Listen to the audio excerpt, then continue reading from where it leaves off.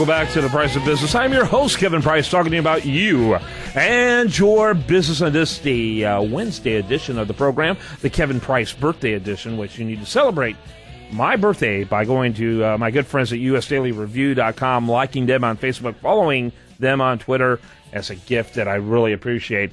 Speaking of gifts, consider one among my greatest gifts my contributors, because they bring great content, insight, and information in their areas of expertise. In addition to that, they bring great personalities on for us to get to visit with. And Sam Coyl does that when he joins us here every time on The Price of Business. Sam is with a company called Netrepid. That's Netrepid.com. Netrepid.com. They are IT consultants and thought leaders. And Sam, as always, welcome to the program. Yeah, thanks a lot.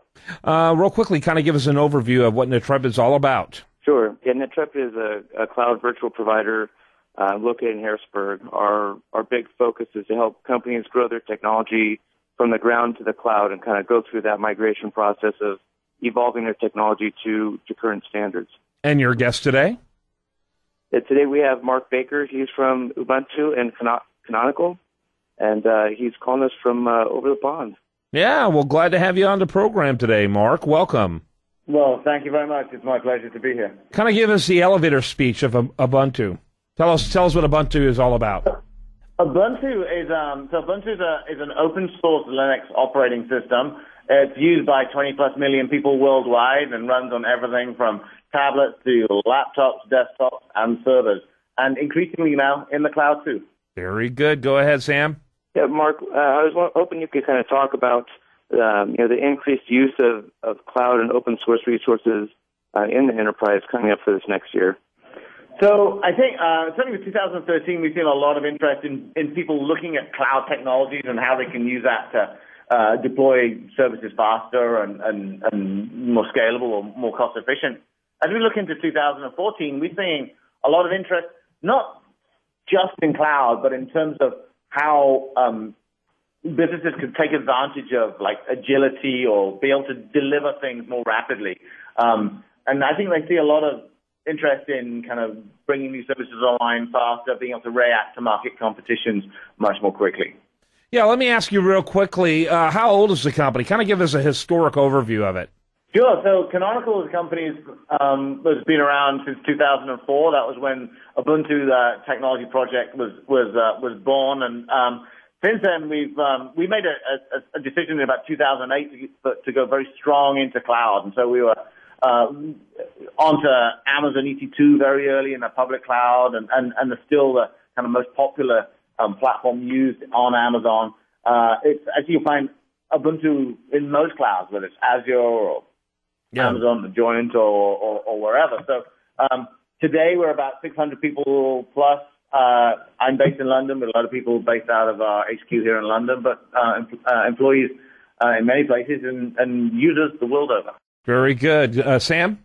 Yeah, Mark, obviously we run a data center, and we found the trend over the last couple of years has definitely been going more toward open source. I'd say right now most of our servers are probably open source, leaning heavily toward Ubuntu, even over Microsoft and Oracle and other operating systems.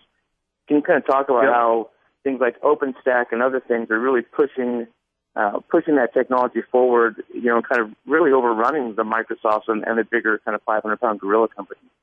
Sure. So Linux as a platform for running business applications, and by that I mean anything from Oracle to standard web infrastructure or deployment frameworks, application frameworks, has been pretty well established for quite a while now in the data center. Enterprises, we see enterprises and organizations of all sorts now seeing that the world is moving towards more flexible infrastructure, virtualization and cloud especially.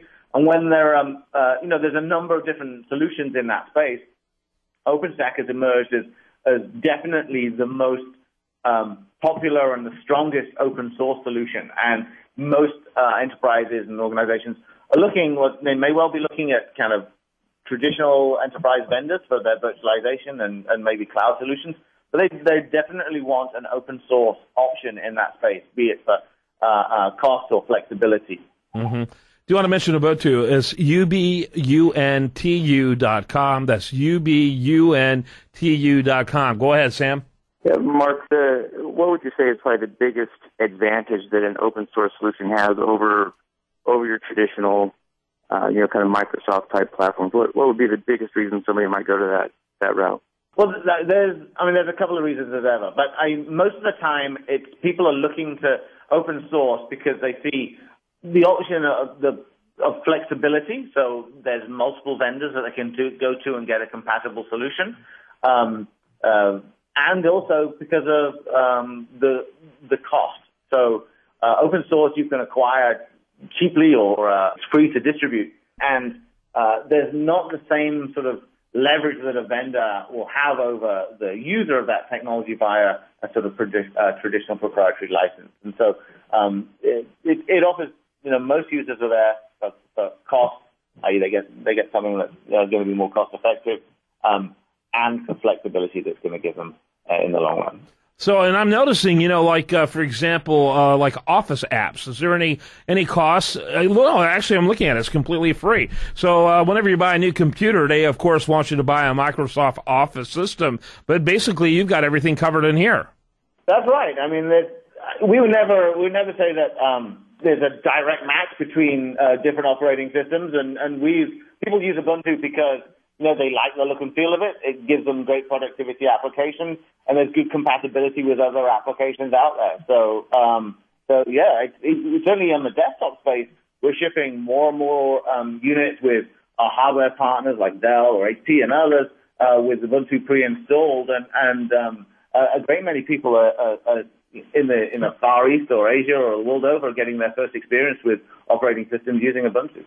Very good. By the way, Ubuntu, one more time, ubuntu.com. Netrepid is netrepid.com. Sam?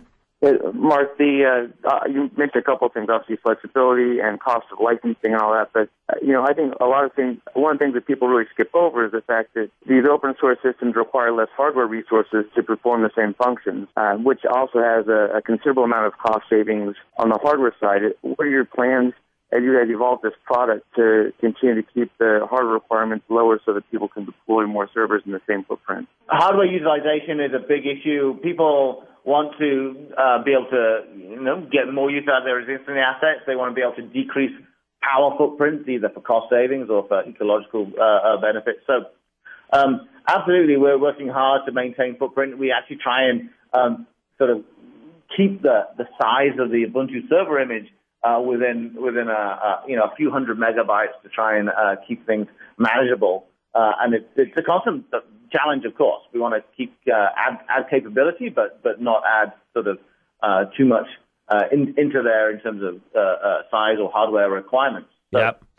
But we continue to do that, improve install times, all those kind of things. Gentlemen, great segment, great, very informative. People need to learn more about this website. Thanks so much, Sam, for bringing this guest to us, Mark Baker. I appreciate it, Sam Coyl. Yeah, great. Thank you. All right. When we come back, much more for you. I do want to remind you of best content here. It shows up over there at usdailyreview.com. You're listening to The Price of Business.